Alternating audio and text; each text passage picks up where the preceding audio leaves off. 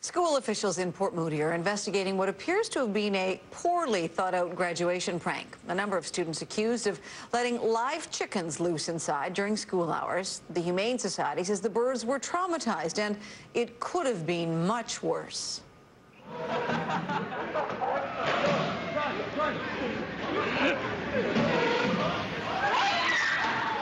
Grad pranks are somewhat of a time-honored tradition, but this one may have gone too far.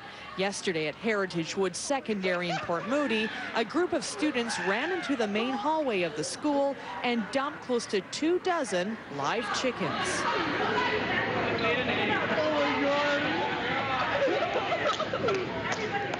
Well, I just saw the chickens on the ground, flapping their wings, and they were terrified because there was a bunch of people just surrounding them, taking pictures and yelling. So obviously they're gonna be scared.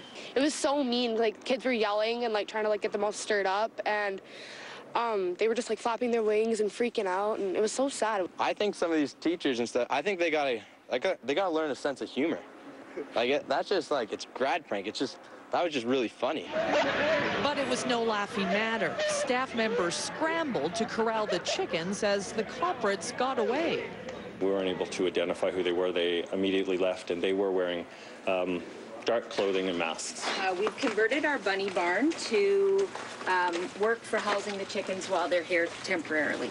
The chickens eventually ended up at the Coquitlam Animal Shelter, where they are now being taken care of. They are safe, but staff say they were fairly traumatized when they first arrived. Absolutely shocking and a really unfortunate event, and I think it's an example of kids having fun that goes a little bit too far. Pretty sad state of affairs. Yeah, very sad.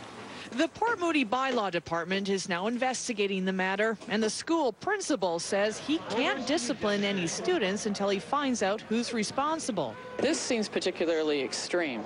The unfortunate one yesterday with the chickens, I would definitely agree with you there. That was an extreme one. Again, not a reflection of Heritage Woods students, staff, or parent community and what we do on a daily basis here at Heritage Woods. It was out of character.